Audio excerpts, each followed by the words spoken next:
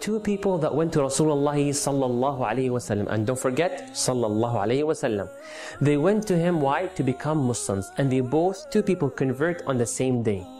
One of them used to work a little harder than the other for the sake of Allah, in da'wah, in jihad, and so on, to an extent that that person died as a martyr. The other friend, he died 1 year later at regular death, perhaps on bed or at work or so on. Talha bin Ubaidillah, a very righteous companion, he had a dream. In that dream, he saw himself, he says, I was in front of the gates of Jannah and I saw these two people that became Muslim. And then an angel came out of Jannah and admitted the one who died later into Jannah first. Then the angel came outside and admitted the one who was martyred in the dunya second. Then the angel came for the third and last time and told me, Talha, irji', you go back, your time has not come yet. Talha woke up and he was so shocked and he was so amazed. He started telling people about the dream which he had. He went to Rasulullah sallallahu alayhi wasallam. Don't forget, sallallahu alayhi wasallam, never stop, no matter how many times you hear his beautiful name, sallallahu alayhi wasallam. The Prophet told them, Ya Talha, why are you amazed? He said, Ya Rasulullah, a shaheed, a martyr, such a high status and honor, he goes to Jannah after the regular man who died only 1 year later? Subhanallah, how is it possible, Ya Rasulullah? He's not complaining from Allah. He's just wondering, he wants to know what is that he has done that made him go to Jannah first, because he has high dreams and ambitions and hope. So he would for sure, inshaAllah, pursue whatever that man did so he can go to Jannah first. Now before I move on this hadith, just to have a bigger picture and feel what Talha is experiencing, what's the status of Shaheed? What is so special that Talha thought by default Shaheed should go first? Number two, Talha, why does it matter, radiallahu anhu of course, who goes to Jannah first if they eventually went to Jannah? Wallah, it matters a lot. Number one, status of a shaheed. I'll mention one hadith for you to understand a little bit of it, and may Allah grant us the reward of the shaheed. Say Ameen. Rasulullah sallallahu alayhi wasallam said that Allah will bless the shaheed with 6 traits. Number one, that the first drop of blood that will be shed from their body, Allah will forgive all of their sins, and they will be able to see their seat in Jannah.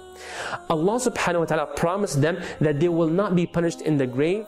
They will not be scared and fearful when the people are so scared and running around. When? On Yawm al-Qiyamah. They will be given a crown of honor and dignity, al-wiqar. A lot of jewels are attached to it. Only one of them is more valuable than the whole earth and whatever it contains. Allahu Akbar. They will also be given amongst the most beautiful spouse ever created by Allah. And lastly, they will be able to intercede for 70 of their family members. What an honor, Allahu Akbar. You see now he is so shocked why the shaheed went next. Subhanallah. The other thing that we might ask, why does it matter who goes first? Wallahi, it matters a lot. We would kill one another, perhaps not us, but we saw on TV, people would rush, I want to get the latest iPhone, I don't want to be the second, I want to be the first one, take pictures, tweet it, and so on. And this is dunya stuff. People would camp outside the movie theater for the latest movie that comes out, subhanallah. Aren't we more worthy to be excited to be the first one to ever hug the Prophet, to be the first one to see Allah subhanahu wa ta'ala? Even the Prophet sallallahu alayhi wasallam said, the first group that goes to Jannah first is not as beautiful as the one who goes second. Why? Those first batch of people, may Allah make me and you amongst them, say Ameen. They will have the beauty of the moon. The second batch will have also gorgeous faces and bodies, but as beautiful as the brightest star. So even that matters. So let's be ambitious and see what is it that man did that made him reach that level. Now back to the main hadith. The Prophet said, Talha, you're amazed? He says, yes, and he explains why. The Prophet asked him a question, and look at the beautiful answer. He said, Ya Talha, didn't that man witness one more later beyond the man who died as a martyr? He said, Bala. He said, didn't he witness the whole month of Ramadan and he prayed more? Bala ya Rasulullah. He said, Rasulullah said, due to the witnessing of Ramadan and the praying of more, the difference between him and the martyr is like the difference between the heavens and the earth. Subhanallah. You know how much hope this gives me when I was preparing this talk, and I hope it gives you as well, that one Ramadan can take you beyond the shaheed, can take you beyond the one who has the whole Quran memorized if you come to Allah with sincerity.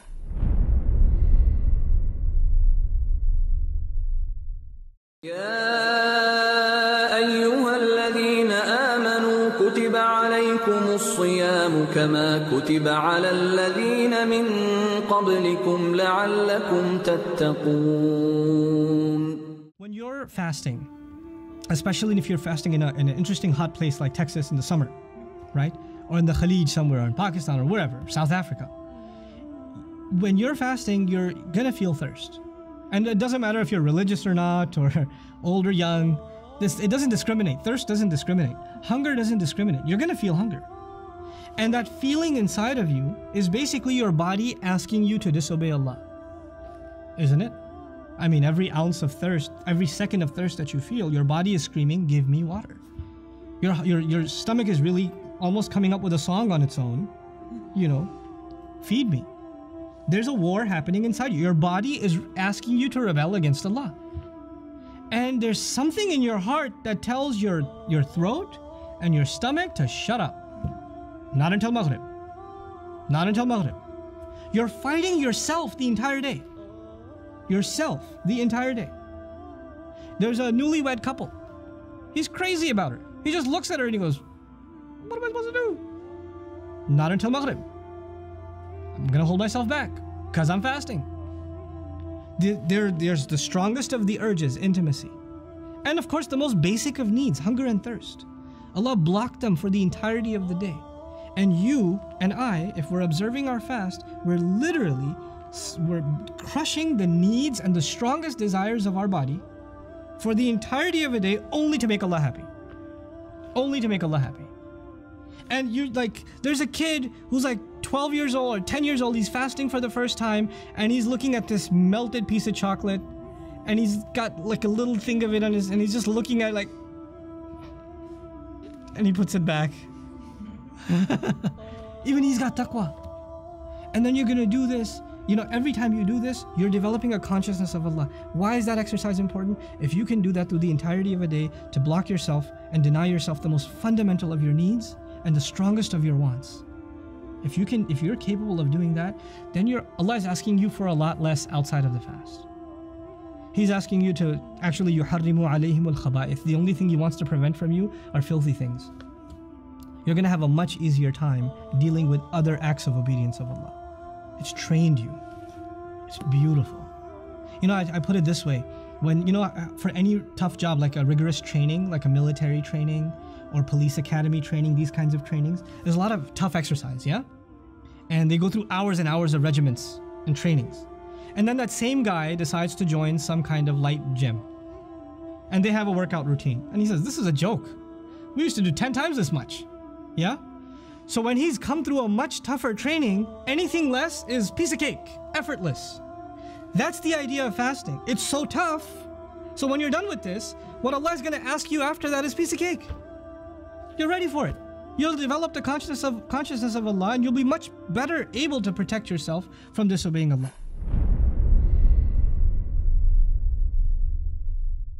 When you're all alone, that's when you know whether you have taqwa or not. That's the reason, it's the secret between you and Allah.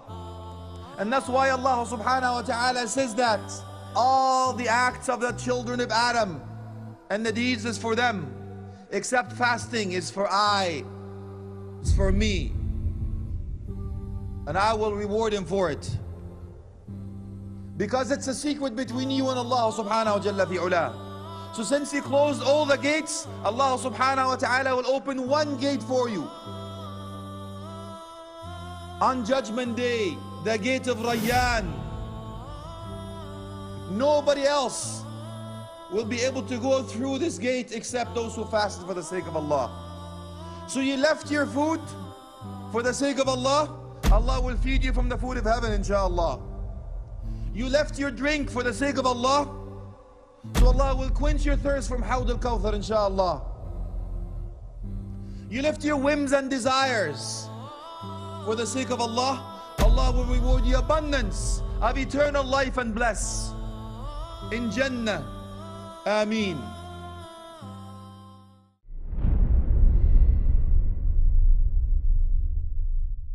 The Prophet ﷺ said, according to Abu Hurairah, when Ramadan comes, the gates of the hellfire close and the gates of paradise open up. the gates of the hellfire close and the gates of the paradise open up. So this means it's a chance. The gates of paradise are open up for you. It's a chance for you to enter paradise for eternity, where you will not suffer any pains, where you will not be tortured, where you will not even get a headache. Allahu Akbar. In paradise, you will not get a headache. In paradise, you will not bleed. In paradise, do you know the lowest level of paradise? The lowest level of paradise is 10 times better than everything in this world. Do you know the last man to enter paradise, the last man to enter Jannah, he gets to have 10 times of what is in this world. Allahu Akbar.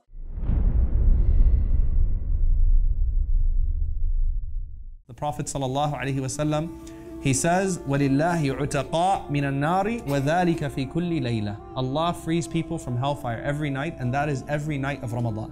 What that means is your freedom from hellfire might come on a random day in Ramadan. Alright, meaning you just fasted good, that you did what you had to do that day.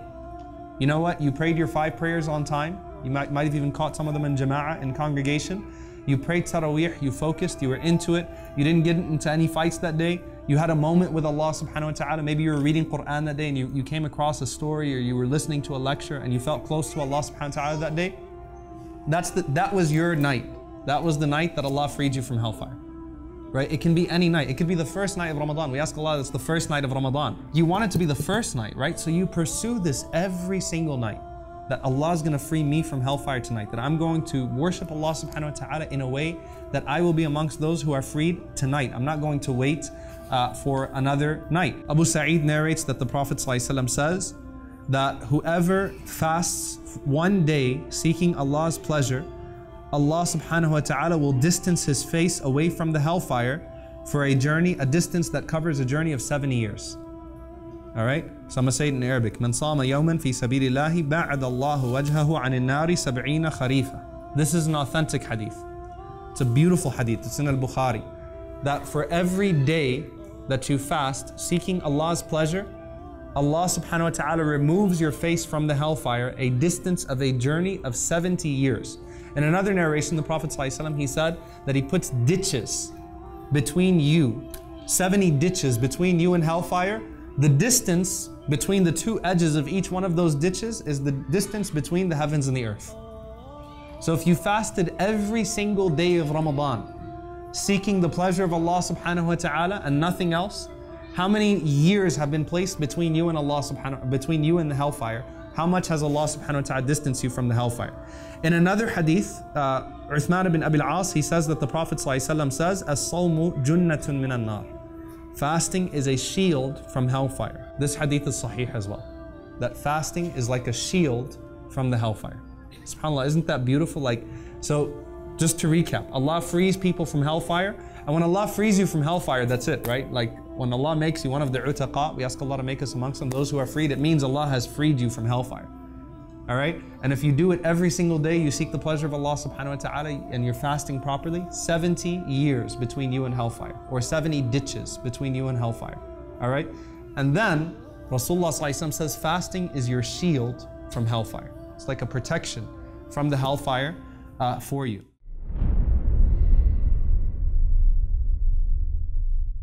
The devil's departure. Rasul sallallahu alayhi wa sallam told us that when Ramadan approaches, the 8 doors of Jannah are open. The 7 doors of hellfire are closed. The mercy of Allah subhanahu wa ta'ala is bestowed.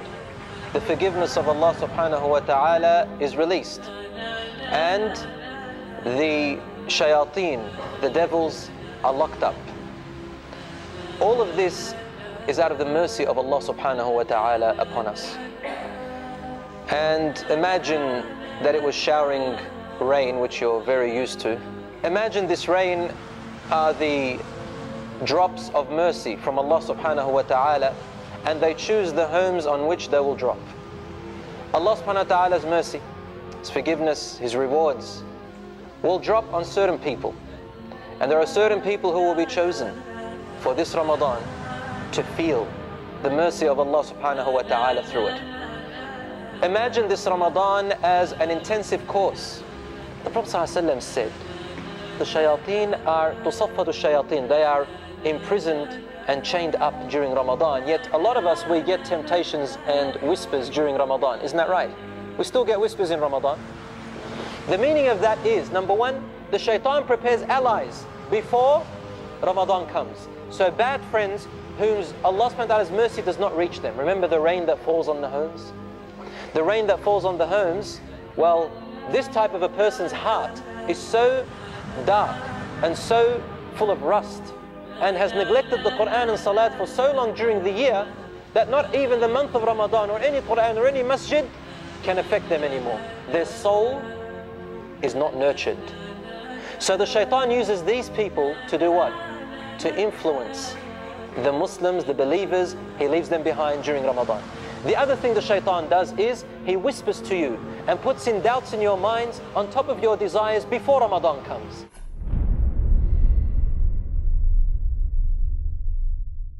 شهر رمضان الذي أنزل فيه القرآن هدى للناس وبينات من الهدى والفرقان.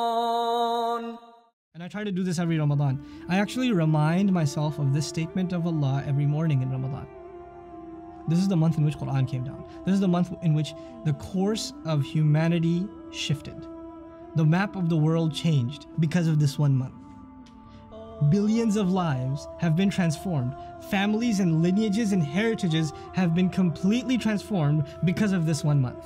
If you think of all of humanity, all human history as one lifetime, if all of human history is one lifetime, then the month of Ramadan is not even a second.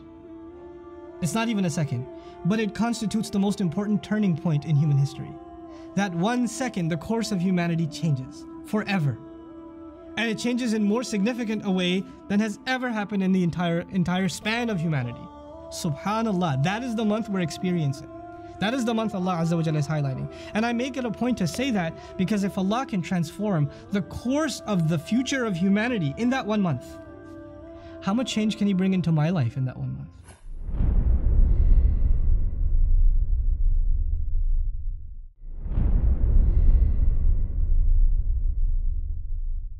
Many people, they skip their suhoor. Some people, they have an early suhoor. That is, they have the suhoor 1 or 2 hours before the Fajr time. In fact, suhoor is a blessing. Every Muslim should have it. And the Prophet said, we should delay the suhoor as much as possible. We should have it till just before the Fajr time.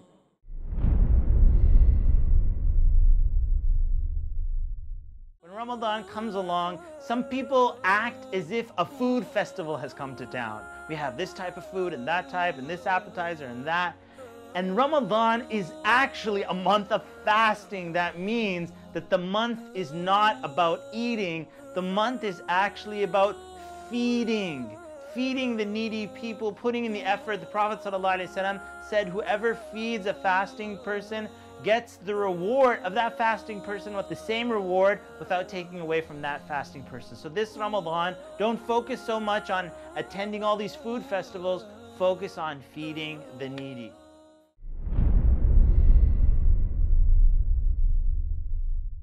The third mistake committed by Muslims in this category is that they delay opening their fast. They delay the iftar. And our Prophet Muhammad said that the people will be good as long as they hasten in breaking the iftar. That means immediately after sunset, they should break the iftar.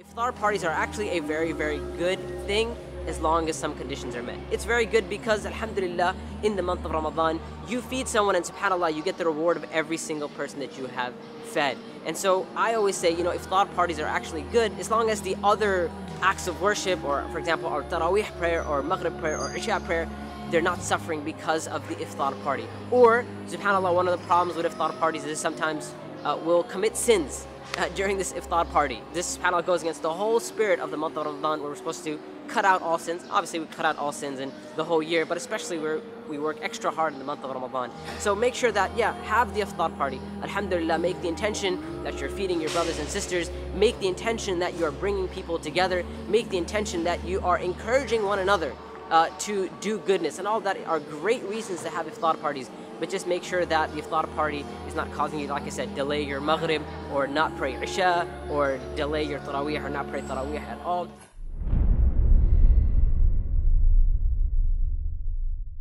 One important thing that I've been witnessing lately is that people are unable to manage their anger.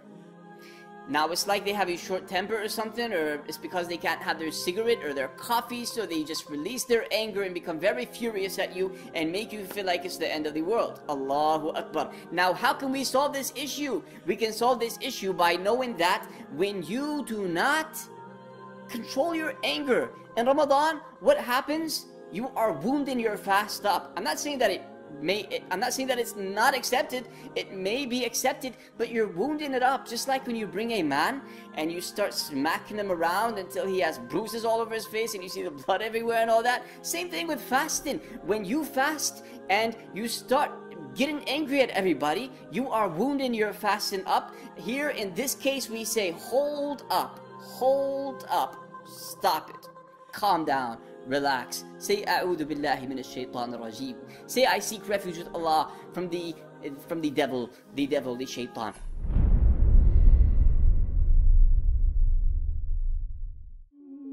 During the month of Ramadan, you will find the masjids completely packed out during Taraweeh prayers, which is amazing.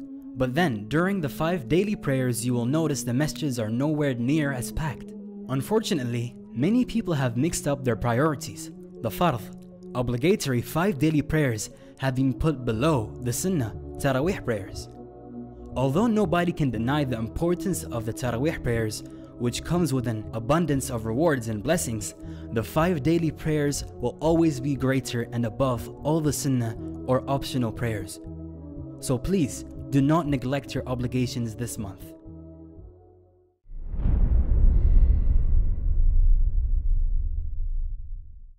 This world, addiction to the things of this world is a curse.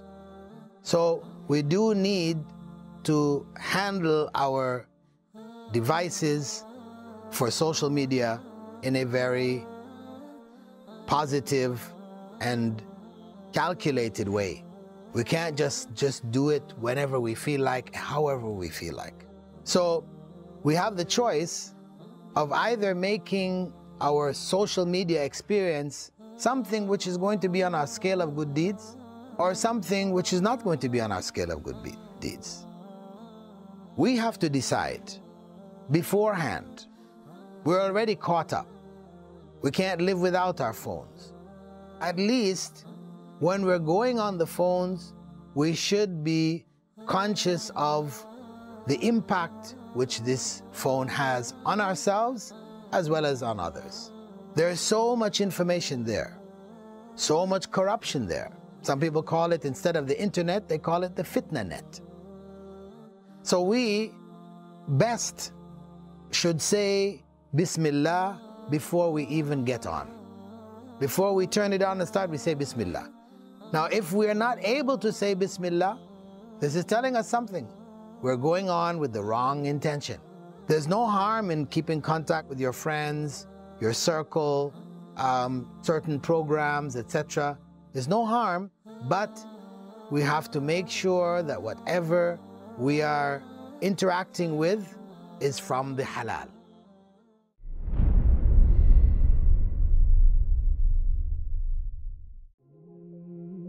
During Ramadan, many Muslims try to finish the Quran as fast as possible. Some people finish reciting it 2, 3, or even 5 times. Subhanallah, as though it's a speeding competition. It is recited without any understanding or contemplation. Although there is always benefit in reciting the verses of the Quran, there is a greater benefit in reciting with understanding, because the purpose of the Quran is to guide mankind. And how can we be guided if we don't take time to understand the verses? So make this the month you truly connect with the Quran.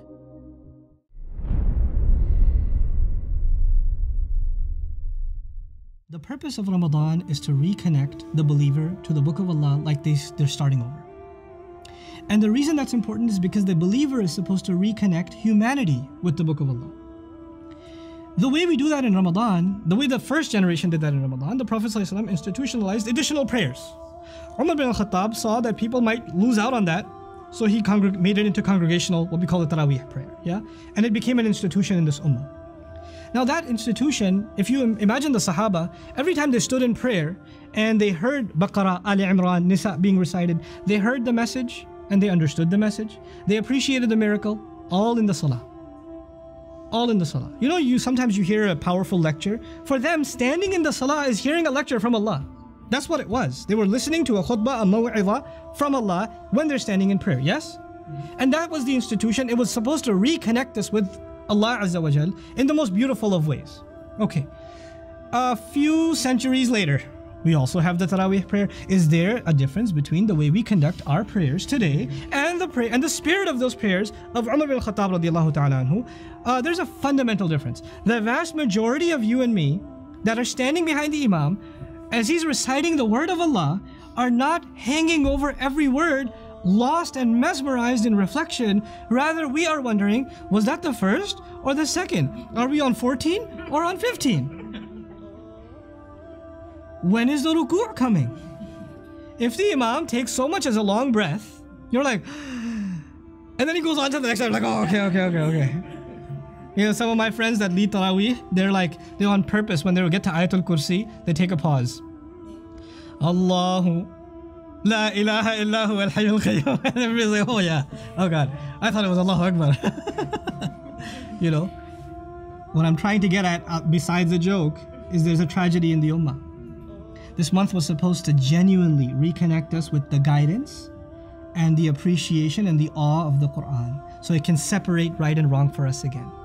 But today, our relationship with the Quran has been reduced to an artificial one, where we stand in prayer and the vast majority of us don't know what's being recited. We run after the best reciter and stand behind them and wonder why the person next to us is crying. And some people are crying because they don't understand. And that's a good thing. That's a beautiful thing by itself. But then there are just a few that understand and they're moved. Sometimes the Imam himself is moved. And then we're completely okay with the culture that even the one leading us in prayer has no idea what they're reciting. And we're okay with that.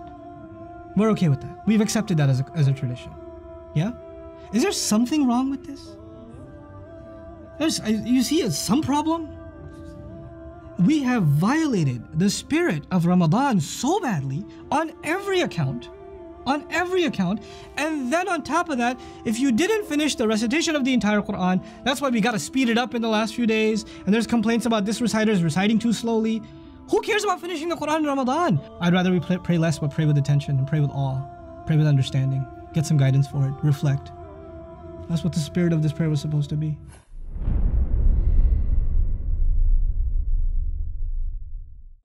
Many of the Muslims, they stay awake the full night and then they sleep in the day. And they do the normal activity at the night time and sleep in the daytime. They're converting day into night and night into day, and the whole purpose of fasting is defeated.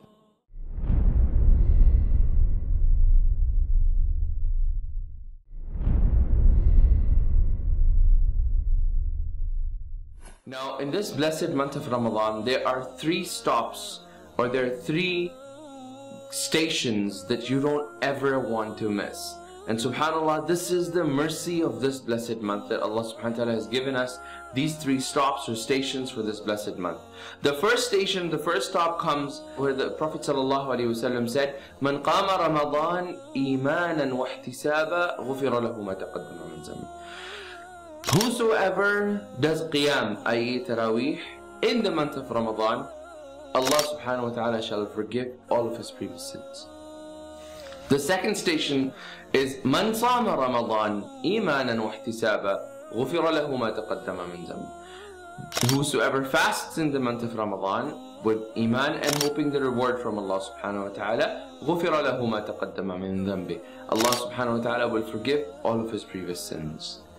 And the third stop or station comes, which is من قام ليلة القدر إيمانا واحتسابا غفر له ما تقدم من ذنبه. Whosoever does qiyam or tahajjud and taraweeh on the night of Laylatul Qadr, Allah subhanahu wa ta'ala shall forgive all of his previous sins. Now subhanallah, this is an amazing opportunity for all those that have committed tons of sins in the accord of Allah subhanahu wa ta'ala. All of us have committed sins, small sins, major sins, all the different variety of sins. But let us use this blessed month of Ramadan, that where Allah subhanahu wa ta'ala gives us 3 opportunities for us to rectify ourselves with Allah subhanahu wa ta'ala.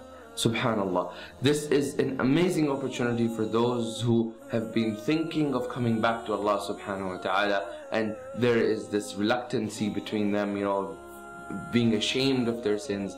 Here's an opportunity for you.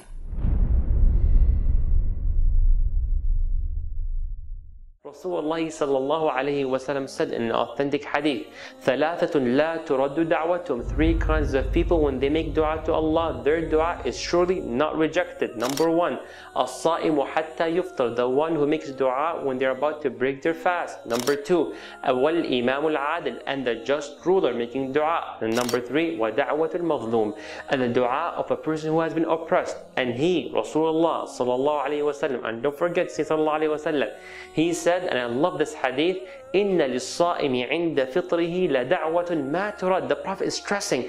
He says, basically, the one who has been fasting and breaks their fast, that time when they make dua to Allah subhanahu wa ta'ala, Allah will surely accept it and not reject it. What a golden opportunity that we don't want to miss.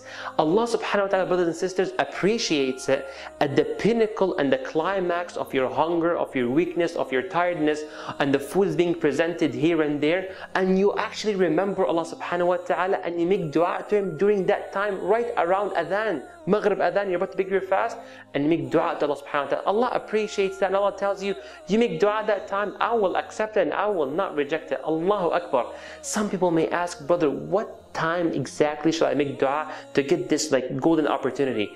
The ulama, many of them have said there's room for it. So some have said you can make dua a few minutes before the adhan of Maghrib comes in. And some say you can make that dua after adhan and after your iftar, you break your fast, then you can make your dua and may Allah accept it whatever time suits you best.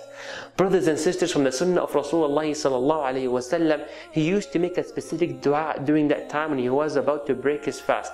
He used to say, ذهب الظمأ, the thirst is gone, وابتلت العروق, and the veins are moist, وثبت الأجر إن شاء الله, and the reward is guaranteed by the will of Allah subhanahu wa ta'ala. Brothers and sisters, be optimistic like Rasulullah sallallahu alayhi wa sallam, and follow the sunnah and make that dua and add whatever you wish. So don't be so distracted before adhan time with all the food. Rather seize the moment and make dua during that precious time.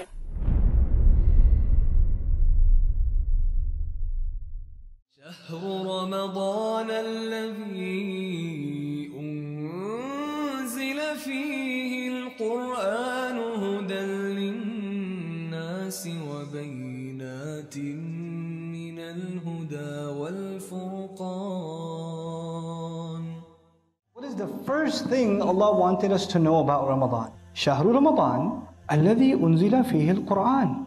The first thing He told us about the ayah, the month of Ramadan is the one in which the Quran was sent down. There's no mention of what yet? Fasting. There's no mention of fasting. The only thing, this is a month, the Quran came down in it. So now the Muslim knows, the thing that makes us different, that Quran, that incredible gift of Allah, that was revealed in this month is better than every other month, automatically. This book is better than all previous revelation. It's the ultimate revelation, the final revelation of Allah Azza wa Jal.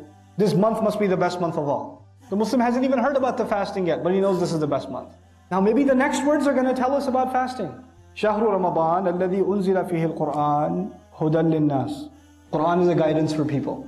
The conversation is no longer about Ramadan, the conversation is about the Quran. The Quran is so important in this ayah that the subject of the month of Ramadan is stopped.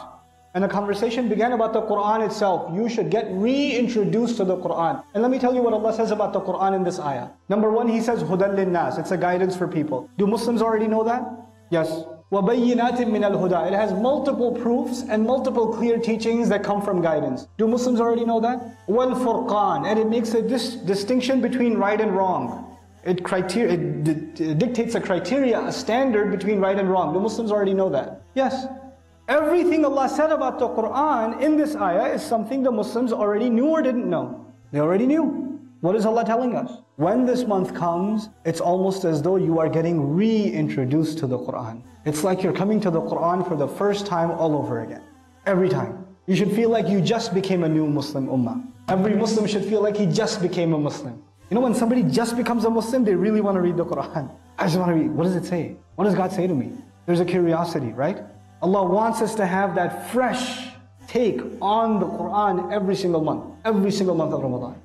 Not for just the fasting, not just to get the foods. Most of us end up gaining weight in Ramadan, not losing weight. I will recite the Quran like I've never recited it before. I will read the same ayat like I've never read them before. This is the beauty of these ayat. The Jews believed that their book was guidance for all of mankind. No. They believed that their Torah was guidance only for them. Allah says, شَهْرُ رَمَضَانَ الَّذِي أُنزِلَ فِيهِ الْقُرْآنِ هُدًى لِلنَّاسِ. Not this time. You new nation, you don't get to keep it for yourself. This will be a guidance for everyone. So you know what those words mean? Allah didn't just say هُدًى لَكُمْ. It's guidance for you people. He said هُدًى لِلنَّاسِ. You know what that means? This month I will learn the Quran. I will reintroduce myself to it, but I know for a fact this book will not walk itself over to the people. Who will have to give it to the people? You and I will. Because it is guidance not just for you and me, it is guidance for the people. The month of Ramadan is a reminder that we have to share Quran with humanity. Just in the words Hudan Linnas. When you share the Quran with humanity, they ask for proof. They ask, why do you believe this is the word of God? What's your proof? What's your evidence? Give me something. Don't they say that? Allah says in the next words, very logical, وَبَيِّنَاتٍ مِّنَ الْهُدَى. Bayyinat means proofs, clear evidences that come from guidance. Not only does it guide people, it proves to them that this is the guidance too. You don't have to come up with some outside evidence, the evidence is inside the Quran. Anybody with decency, human decency is going to see that. They're going to come to this book with the right intention and they will find guidance and the proofs that this is guidance. It will validate that for them. وَبَيِّنَاتٍ مِّنَ الْهُدَى. And once they accept those proofs, it will tell them which way is wrong and which way is right. وَالْفُرْقَانِ. It'll separate right and wrong for them. So it started with a guide, an invitation for people, a guidance for people. It'll prove itself to them. And once it proves itself to them, they will pick the right way from the wrong way because it'll draw a line for them. Don't do this and do this. Live this way and don't live this way. Subhanallah.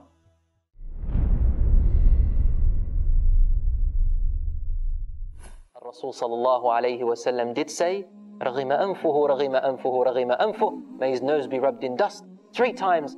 And the Sahabas said, who ya Rasulullah? He said, مَنْ بَلَغَ رَمَضَانَ وَلَمْ يُغْفَرْ لَهُ. Whoever reaches Ramadan and they haven't been forgiven. So there is no greater opportunity than the time of Ramadan for our forgiveness. O you who has regretted their sins.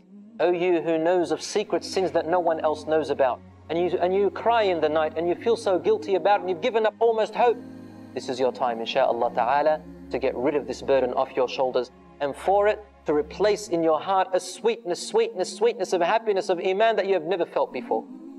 Brothers and sisters in Islam, the shaitan comes directly from the front, directly from the back through his allies, and through his deception, and from the front through his allies, and leaving a seed in your desires before Ramadan. And from the sides, the shaitan finds it difficult. The angels are there. And here is where the rahmah of Allah subhanahu wa ta'ala and His love for you is really shown. That above you is Allah subhanahu wa ta'ala, whose mercy descends upon you. And when you lift your arms up to Allah in dua, Allah does not allow any evil, any obstacle, any distraction between you calling upon your dear Lord and Allah subhanahu wa ta'ala responding to His beloved servant. It's a direct connection.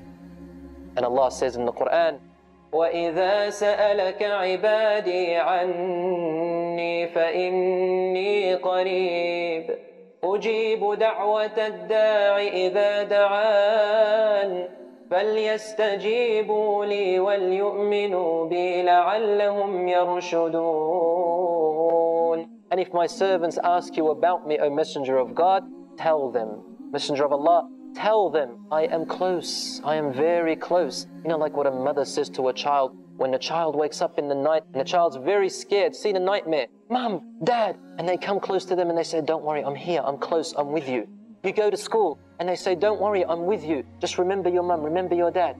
You know, I'm with you. When a dear friend tells you wherever you go, just hold this, remember I'm with you. So Allah subhanahu wa ta'ala is telling you like the nurturing mother saying to its child, I am with you. فَإِنِّي قَرِيبٌ, I am close. I will respond to the person who calls upon me when they call, so let them respond to my call. let them respond to me, because the way that I command you, Allah is saying, is the way to me, is the way to me.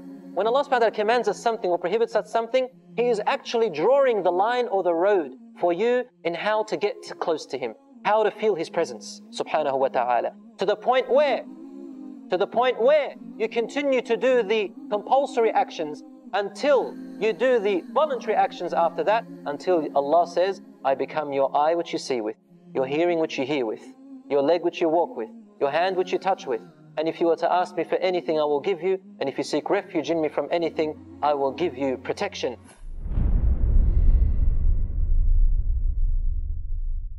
And one of the questions, one of the most oft questions I get from young people is, you know what, my iman is just not doing too well. Like, I have a dip in my iman and I just don't feel it anymore.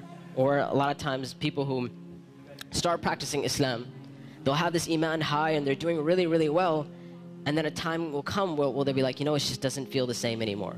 Or a lot of times reverts and converts will say, when I first became Muslim, it was the most amazing experience of my life, and I want that back. I want that experience back. And one of the first questions I ask these people is, how is your connection with Allah? How is your qiyam al-layl? When was the last time you got up in the middle of the night or in the last third of the night to pray to your Lord? And if the answer usually is, well, I don't really do that. I mean, I just try to do my 5 daily prayers. I'm just happy if I can get that in. And I tell them, I say, listen, if you're cutting off your connection with Allah, how are you going to get better? You can't expect your iman to just get fixed all of a sudden on its own. It's not going to happen. You have to take steps for you to become a better Muslim. You have to take steps to reach that level of iman.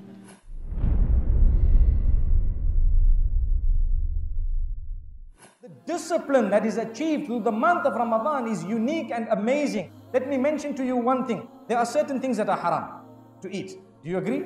Like, for example, you have pork, you have alcohol, you have so many other things, that which is not slaughtered correctly and whatever else. So many things are prohibited. You're not allowed.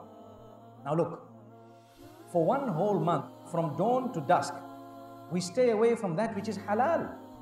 Water is halal. I cannot have it in Ramadan during that time, from dawn to dusk. Why? Discipline myself. For the sake of Allah. Allah said, don't have it. So if I managed to stay away from that which was halal for one whole month, then surely after that, I can appreciate that which is halal by eating it and stay away from haram at least. So I did not drink water. I did not have relations with my own spouse, which is otherwise halal. But in the daytime of Ramadan, it is a big prohibition. No, control yourself, discipline yourself, restrain yourself. That is what Ramadan is all about. You restrain yourself, you control yourself, subhanallah. So for one whole month, I stayed away from that which was halal. For the other 11 months, I can easily stay away from that which was haram. I'll appreciate the halal. You know, it's like a catapult. You know how a catapult works? You have this catapult and you have a stone. You put the stone in one part of it and you pull it back. How much do you pull it back? A little bit.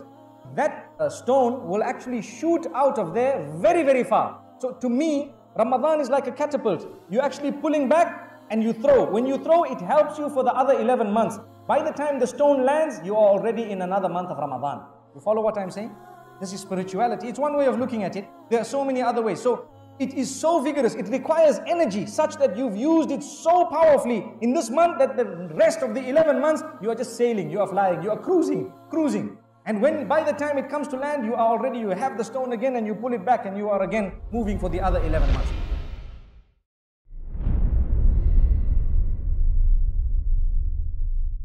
One of the scholars of the past said, the sign of an accepted Ramadan is that you're a better Muslim at the end of the month than you were before the beginning of the month. What does this mean? It means that Ramadan should raise your level up for the rest of the year, not just till the day of Eid. The purpose of Ramadan is to give us that iman boost. Ramadan is an upgrade in salary. Ramadan is becoming a manager in your company. Once Ramadan is over, does anybody like to take a downgrade? Does anybody want to go back to what they were getting paid as a lower salary person? Does anybody like to go move down in the company? Nobody likes that.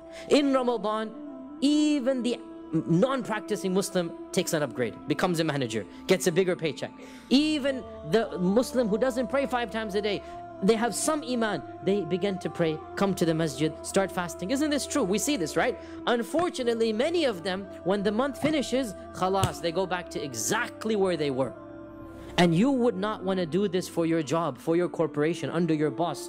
Why are you satisfied when it comes to Jannah and Nar to go back to an older position? Allah blessed you to boost you up, to take you higher. Now, remain as high as you can. Okay, you maybe cannot remain that high. You cannot pray Taraweeh every night, Qiyam every night. That's understandable that you're not going to remain that high. But don't go back crashing down to where you began. If you went up 100 notches, when Ramadan finishes, okay, you'll move down 10, 20, 30. But don't go back down 100 to where you began. The purpose of Ramadan, you climb up the ladder as high as you can. When Ramadan finishes, you move a little bit down. It's understood. But move only a little bit down. And then remain as high as you can till the next Ramadan, where you're going to move up again and then up again. And therefore, every Ramadan brings you closer and closer to Allah. Every Ramadan is that iman boost that causes you to become a better Muslim. There's the sin that you have. This Ramadan is when you're going to give it up. There's a good deed that you're not doing. This Ramadan is the Ramadan you're going to start doing it. And if you have this attitude every single Ramadan, what's going to happen? Insha'Allah ta'ala, every year you will come closer to Allah as you come closer to death. And that is exactly the purpose of this month.